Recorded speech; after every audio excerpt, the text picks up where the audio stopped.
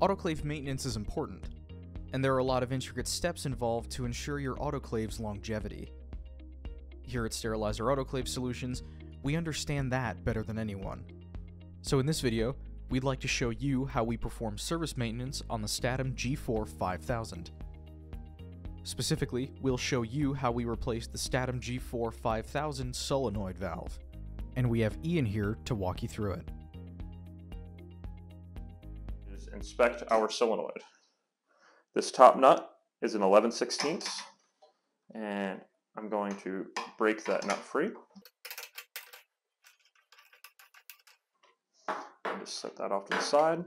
As you see, our wires go up on our solenoid, and in this metal bracket there is an opening on the top. This will slide out of the way. You can remove your pump recovery tube if you need. That is a 3/8. There is a specific tool to take this off. However, most people do not have that, so we're going to use some straight jaw locking pliers. When you grab this, as you see, it is thick and then gets skinnier and then thick again. You do not want to grab on this bottom part. You only want to grab on the top. Reason being is this is hollow. If you grab down here, you can damage the stem, and at that point you have to replace the solenoid valve complete. So I'm going to grab on the top of this.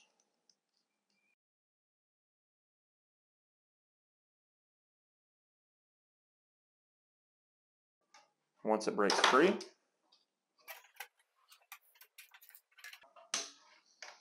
on the inside you have a stem and a plunger. So as we see, that is pretty dirty. I'm going to tip this upside down, and we have our spring on the inside. We can try to clean this up without having to replace any parts. We want to inspect, so I'm going to use some Scotch-Brite and go over this entire stem without dropping it. The big thing we're looking for is damage to this rubber plunger. There is a small groove. If that groove is protruding out, then we want to replace this with a plunger repair kit. If this was going back into use, I would be cleaning that up fully. On the inside of here, do you see all the discoloration? I'm going to take that same Scotch-Brite pad and move that around on the inside. A lot of the stems from the OEM have a spacer in the bottom. I'm going to use that same flathead, kind of push it in and push it to the side. I want to see if there is a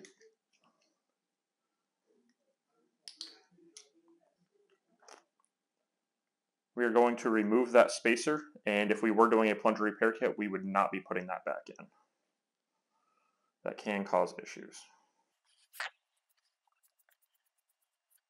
We want it nice and shiny on the inside. What we are looking for is this plunger to move freely. So I'm going to put the spring back inside the plunger, put the plunger in like that, flip it upside down, and this should move up and down rather freely. If it does not, you could have a bad stem, a bad plunger, a bad spring. At that point, give us a call. We can figure out exactly what you need. Putting this back on, you will see that there is the old O-ring. If you do not have a new O-ring, you want to try not to damage this O-ring. This one, however, is pretty well dry rot, so we are going to be replacing that O-ring. I'm going to take the same Scotch-Brite and just maneuver it around on the inside. If this one was going back into service right away, I would be cleaning this a lot better and using a vacuum to actually pull all that debris out.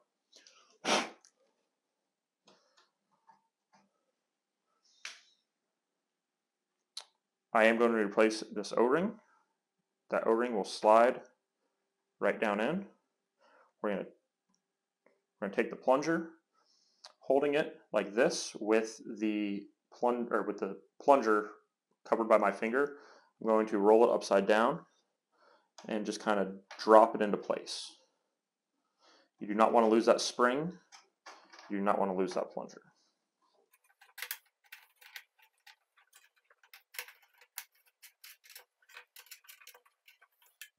Once again, once that's tight, I'm going to grab my locking pliers, not grabbing below the narrower part, and just torque that on a little bit.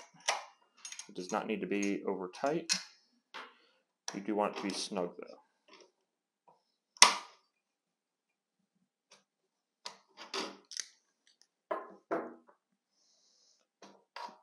Taking the clamp, I'm going to put that back over, the wires facing up.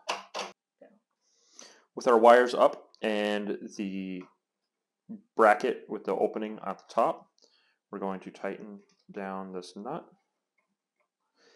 If you did use locking pliers, it might have messed up a couple of the threads, but it still will tighten on. Using that 11/16, I'm going to snug this down. And generally you just want to have it facing the same direction it was, towards the compressor. This does not need to be torqued on there super tight. If you have any questions about the Statim G4 5000 or anything else, please give us a call at 704-966-1650, option 3 for our free tech support line. Please don't forget to like and subscribe.